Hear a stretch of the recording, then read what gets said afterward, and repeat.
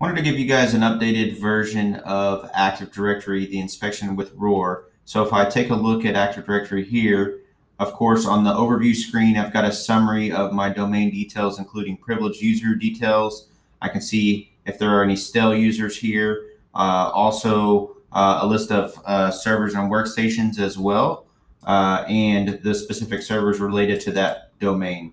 Down at the bottom, I've got group policy information as well. Remember that every inspection of ROAR has this timeline where you can rewind back in time, see these configurations changing over time. I can see a list of my users. I can identify who the privileged users are.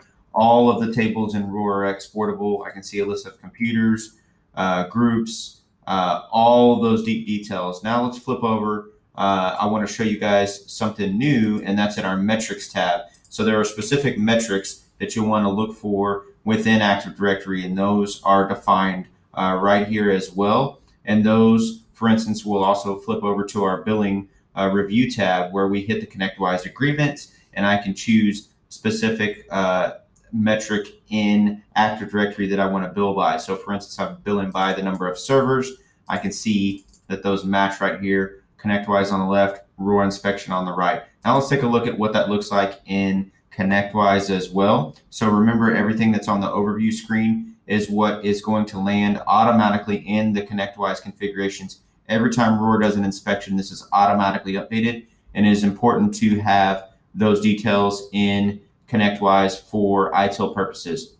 Anytime ROAR identifies through our continuous assessments that something needs your attention, remember we have full loop ticket integration with your service board in ConnectWise as well. Now let's shift gears to IT Glue. Remember, all of our data from the ROAR inspections, if you do own IT Glue, that is an advantage. All of our data lands as live tables and flexible assets in IT Glue, including our timeline. Remember, that shows up under revisions. You can rewind back in time, see those configuration details changing.